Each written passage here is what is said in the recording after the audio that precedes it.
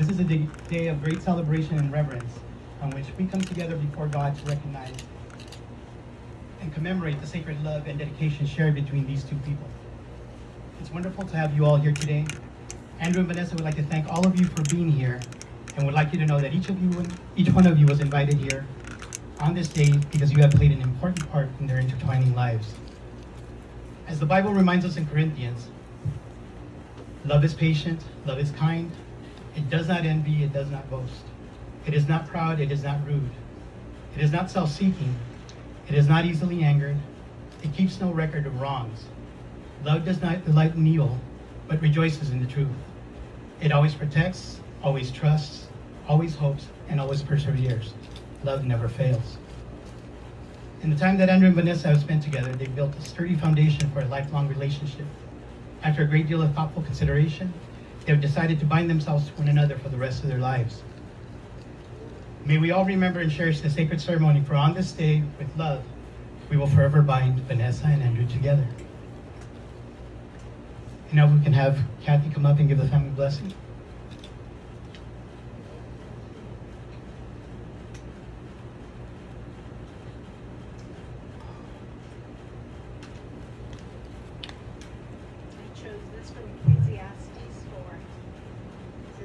Better than one, because they get a good return for their effort. For if they fall, no one will lift up his companion.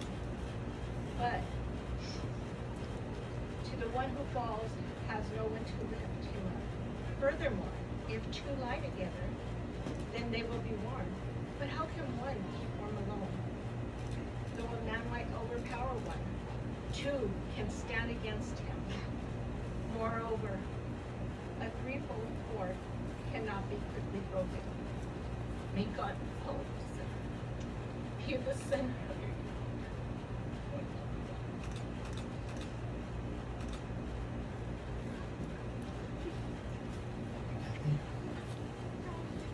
Who gives this right away today?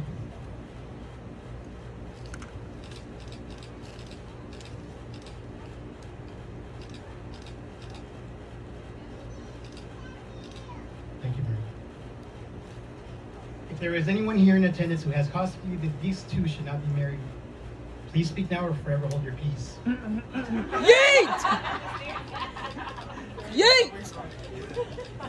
Yeet! Gotta pull the strap out. Excellent. Sarah, don't count. Yeet! Marriage is a sacred ceremony. Today we observe the union of these two people with the respect that the occasion warrants. What we honor with reverence, however, we also celebrate with great joy.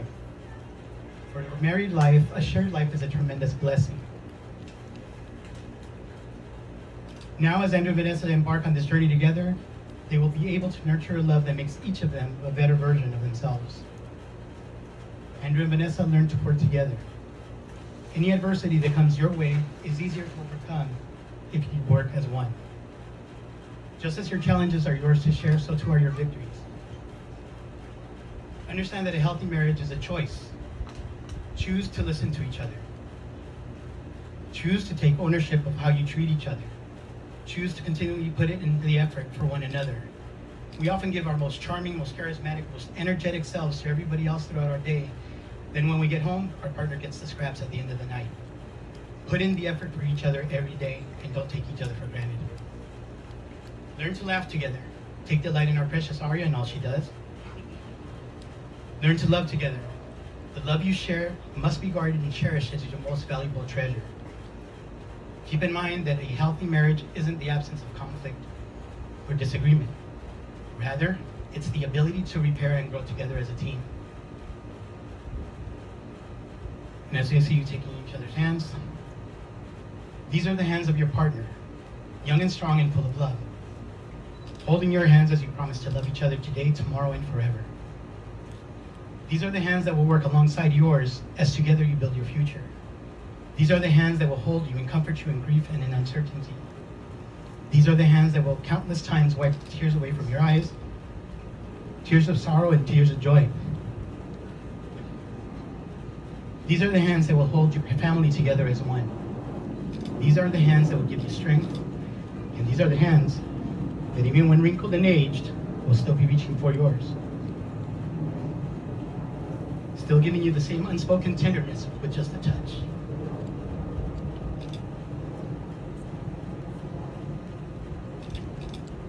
Under the eyes of God, I solemnly consecrate these matrimonial proceedings and the sacred covenant you both enter into on this day.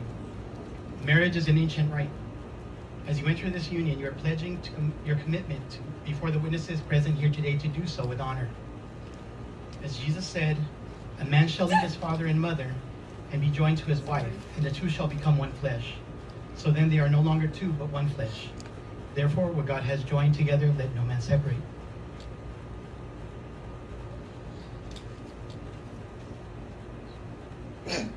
Andrew and Vanessa, the sacred vows that you make to each other today present you with the opportunity to express your love in your own words.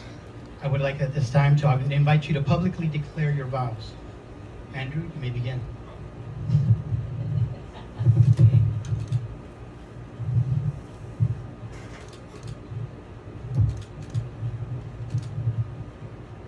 Hello. I just want to make sure I'm coming in clear.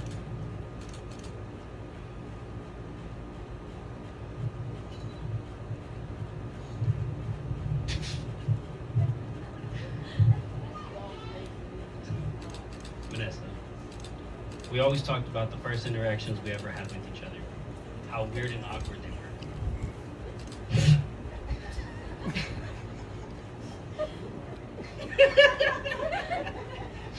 But then one day you shared something with me that gave me a glimpse of your heart. It was a chicken wing. That led to us talking and eventually dating. In the first couple months, you changed me. Not on purpose or intentionally, but by being your loving self. Now I know the road here today was not as smooth at all. And I don't expect it to be smooth after today because, well, that's life. So with that knowledge and understanding, I vow to always provide for you, not just physically, but mentally, to continue to learn from you day to day, to make sure no matter what happens, we always talk things out and find solutions to any problems because it's us versus everyone. And even teammates argue from time to time. And most importantly, to pray with you and for you because nothing is impossible with God on our side.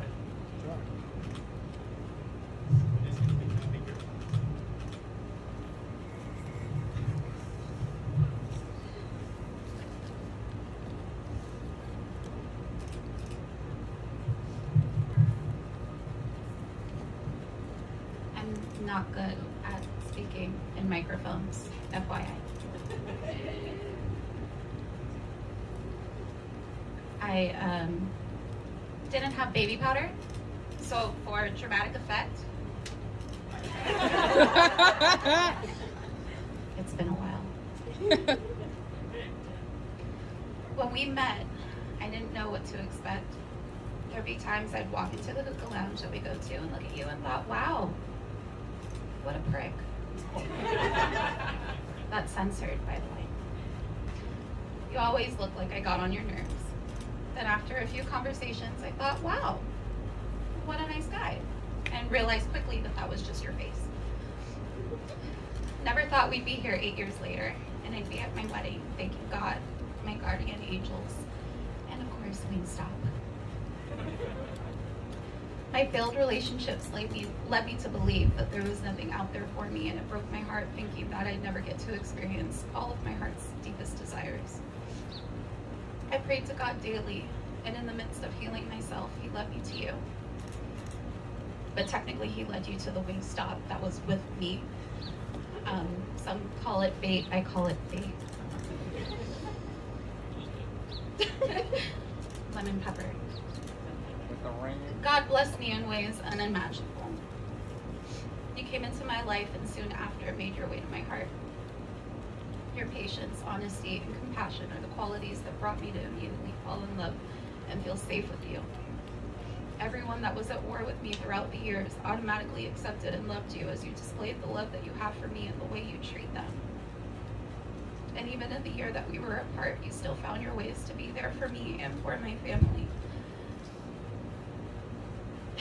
But to also be my friend. not only did you do that, but your family and friends did that too. That alone let me know that regardless if we made it work again, or even if you ended up just being my friend, that we were meant to be in each other's life in this lifetime. Shortly after saying this to myself, you came back to me. Through the twists and turns in our relationship, love kept us together. Time has only made us stronger, wiser, and closer together. We both know that I can be indecisive. Making decisions is difficult because, like most anxiety-driven people, I think of pros and cons for everything. And I know I often respond with I don't know, and how much that hurts your soul. But if there's one thing that I am sure of 1,000% of the time, it's my decision in you. Andrew. Bear with me. Ooh. I promise to guide you when you ask for direction, to challenge you to do and be better, and I want you to continue to do the same for me. I promise to love you without conditions, to honor you, to laugh with you when you're happy and support you when you're sad. I promise to wake up every day and choose you, and to love you with a depth that knows no end, for you're my greatest gift and I'll always treasure you. You've been my biggest fan and my best friend for so many years. You're my person, my life, my protector, and my love. God blessed us with a beautiful daughter who has a genuine heart that's a lot like you and I. And he's also blessed us with angel babies that are in heaven with the ones that couldn't be there for us physically today. I can't wait to see what the future holds for us. I can't wait for our family to grow, but most of all, I can't wait to be old and gray with you and to look at our family and say we made it. There's a quote that says marriage is not the end of the search for love. It's the end of the search for the person to love. The search for ways to love that person has begun. So with that said, today in front of our cherished witnesses, I stand before you and say that for better or worse, rich or poor, in sickness and in health, I promise to love you till death do us part. But even then, I promise I'll search for you in every lifetime to follow. Thank you for being my best friend. I'm an ugly crier. You got this kid. Thank you, John Carlo.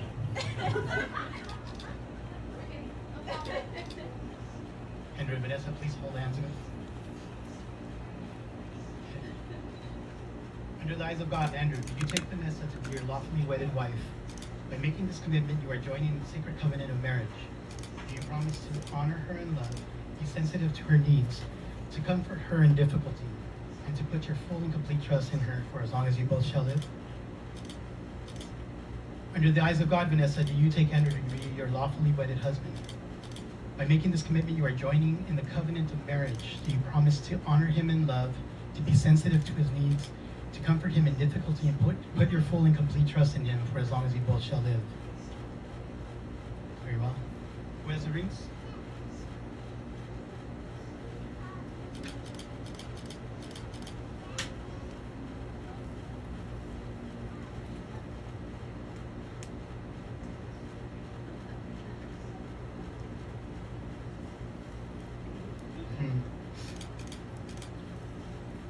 To commemorate this union, you will exchange rings.